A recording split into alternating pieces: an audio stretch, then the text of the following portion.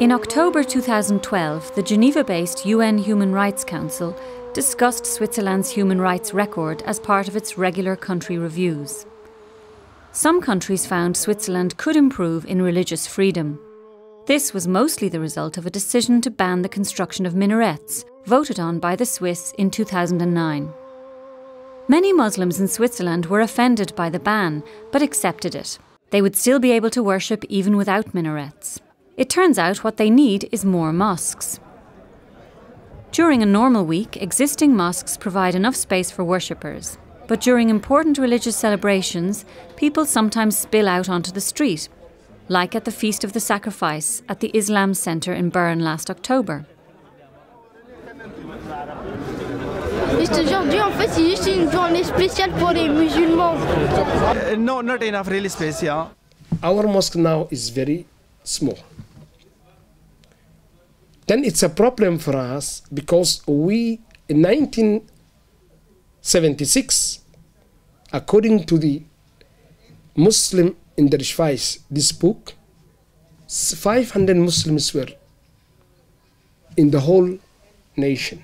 But now we are having more than 400,000 Muslims. Lack of space has been a problem in Lausanne, Payerne and even in Geneva, which has the biggest mosque in Switzerland. The Bern Islam Centre, one of the largest and most multi-ethnic communities, submitted a project for a new mosque a few years ago, with a cultural and business centre attached. The project was labelled too ambitious by some local press, and had the public worried. That spelt the end of it. Since then, no alternative has been found.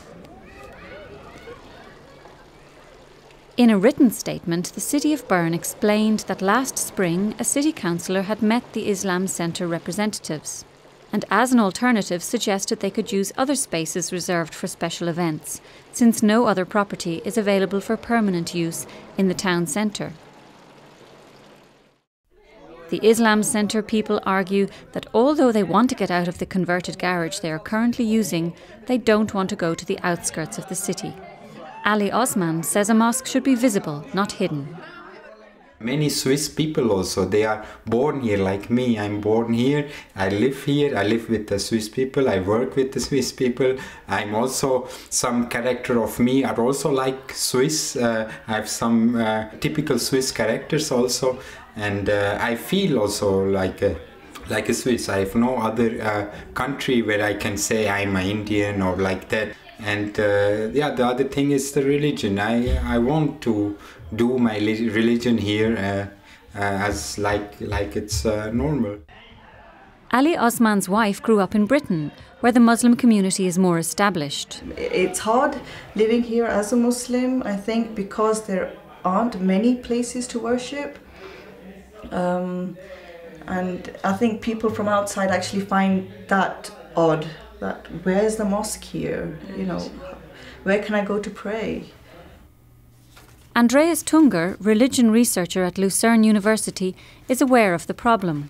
He thinks the United Nations and other international bodies rightly criticise the minaret ban, which he says is discriminatory. But the building of mosques is another issue, because in Switzerland people have the right to object.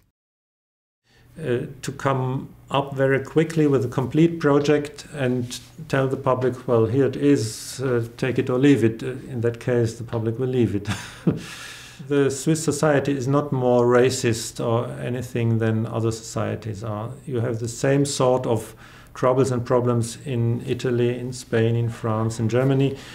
The political frame are different in those countries. Normally they are more centralized, and the local people have less possibilities of intervention.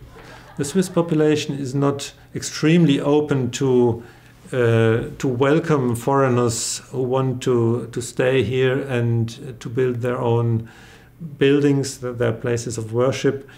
But if you are considered and perceived as part of the society, nobody will deny you to build a mosque.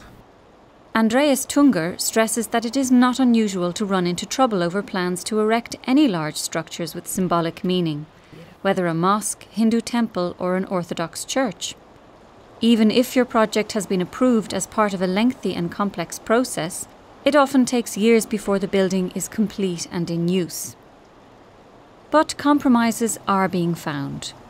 The Muslim community in Volketswil in Canton Zurich have had an easier time of it since they aren't building a new mosque, but have won approval to convert a disused industrial site into a place of worship next year.